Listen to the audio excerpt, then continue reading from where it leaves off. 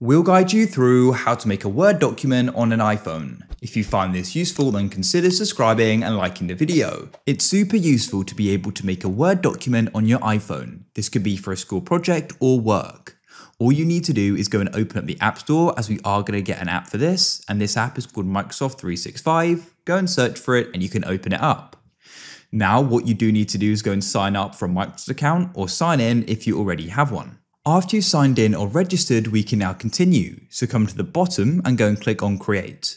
And you've then got a few different options here. In this case, we want to go and create a Word document. So go and click on Word. You can start by capturing a photo or importing a photo or even dictating. And there's some templates as well. But in this case, I'll just go and click on Blank Document. So let's start off at the top. There's an undo button. You've then got the text edit tool. You can click there and you can go and choose the font and loads of different things like so. Then what you can do is you can use the search, the share, or you can click on the three dots and you've got a few different settings here as well. Of course, ultimately to go and start typing, you can just go and type in. You can go and adjust the formatting at the bottom, add bullet points, italics, bold, literally everything you're going to need for your document.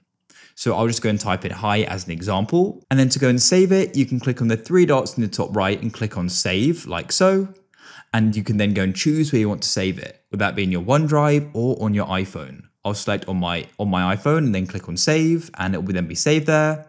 But also you could go and send a copy as well and export it as maybe a PDF if you want to, and you've got a few different options there.